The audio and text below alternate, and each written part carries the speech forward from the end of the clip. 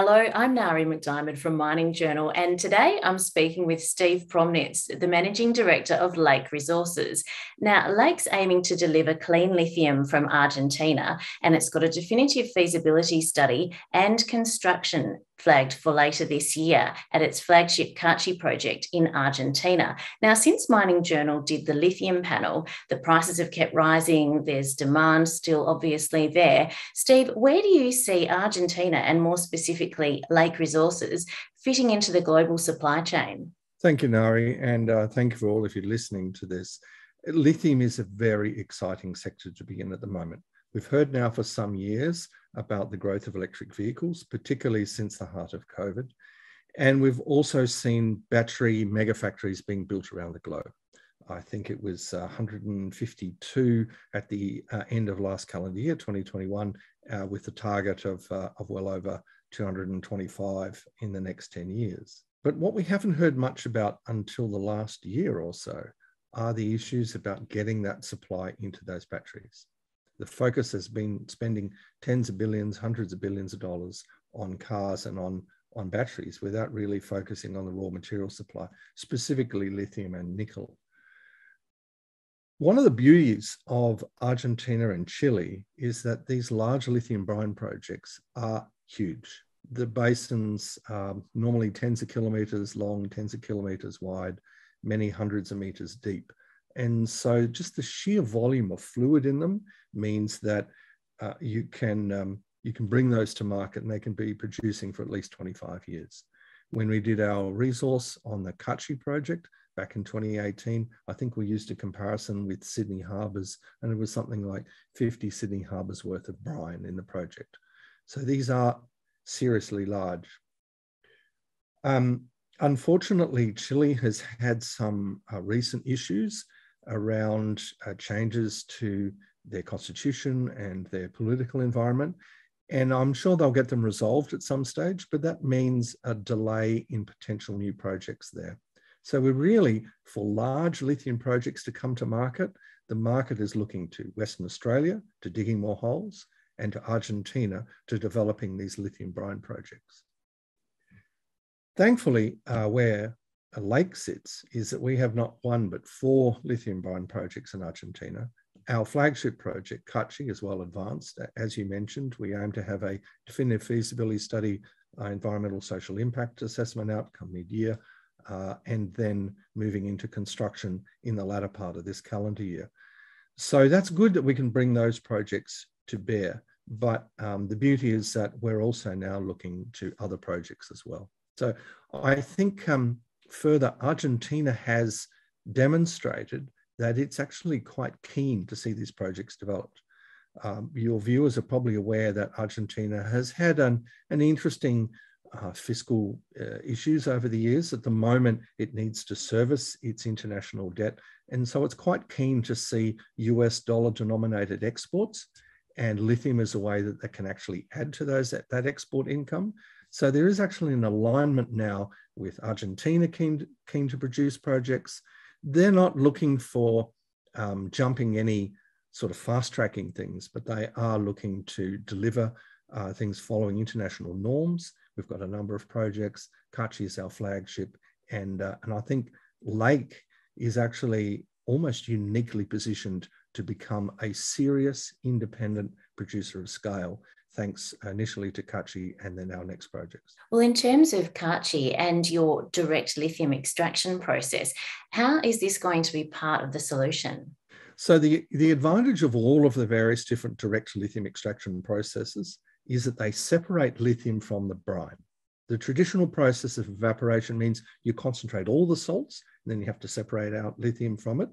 And historically, that was fine because lithium was just another industrial mineral. Now that it's gone from $2,000 a ton to $35,000 to $60,000 a ton, there's an economic reason to use a better process.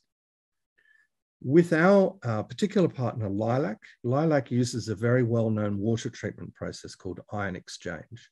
This has been used for more than 70 years. It's well known in metals processing. It just hasn't been used for lithium. That's about the only bit that's new.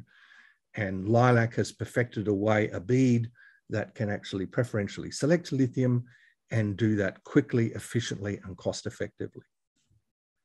And that is the reason why in January this calendar year, we actually announced that our base case and definitive feasibility study will move to 50,000 tonnes per annum.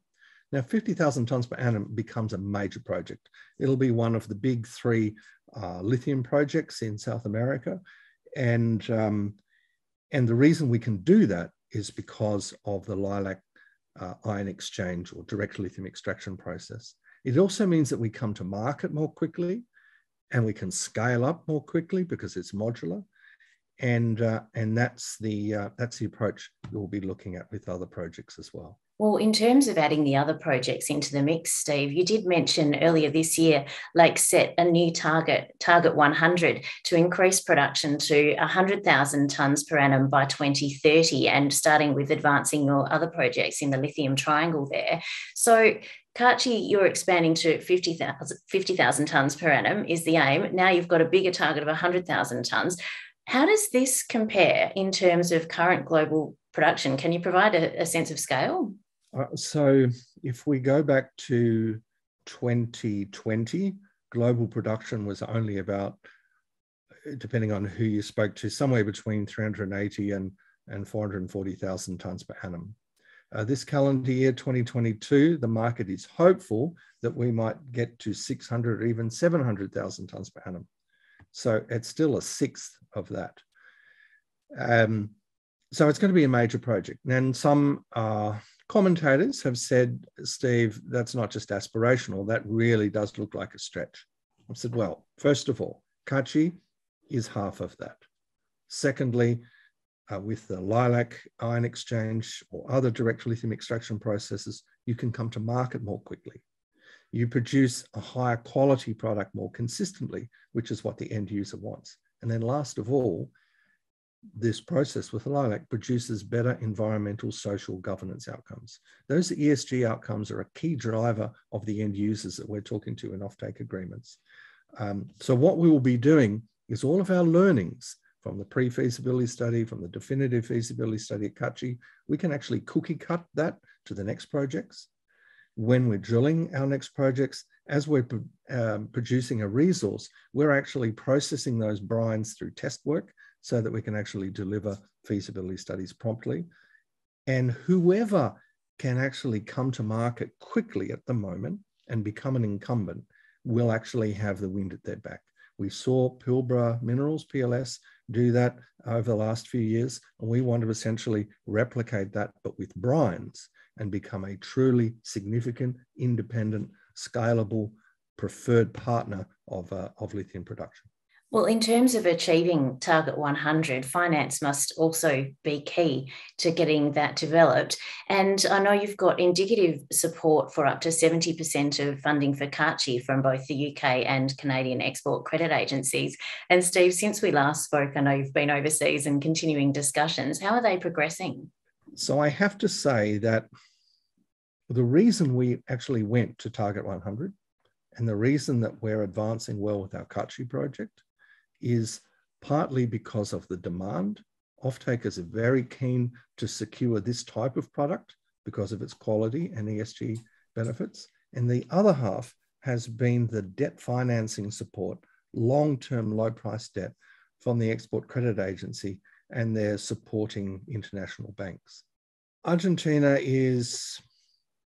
has had somewhat of a roller coaster history, and so ameliorating that perceived risk by getting long-term secure debt from sovereign states, in this case, the United Kingdom and Canada, means that you reduce that perceived risk. It makes the financing much easier, and they're very keen to see more projects like this. So it's actually been a key driver. We're quite fortunate, and I think the market is still yet quite to pick up the fact that if we can secure 70% of our project with 11-year debt that's priced at less than 3%, I mean, you would take that any time rather than some of our peers that have gone out and raised a truckload of cash from the equity markets. There's nothing wrong with that, but I think we can actually work them better and in the same process actually reduce the perceived risk and then come to market more quickly. Our aim is to be an independent producer of serious scale. And there's only a couple of those in the current market, and we want to be right up alongside them. Well, Steve, you've got some key milestones to achieve this year. It looks like being an exciting rest of the year ahead. No, it's going to be a lot of fun. We're fortunate that we've actually put virtually all of our owners team now in place in Argentina after we'd appointed our COO last October. And now we're just looking to deliver all the other things that we've talked about. There will be some delays. The whole industry is suffering from supply chain issues, quite apart from COVID.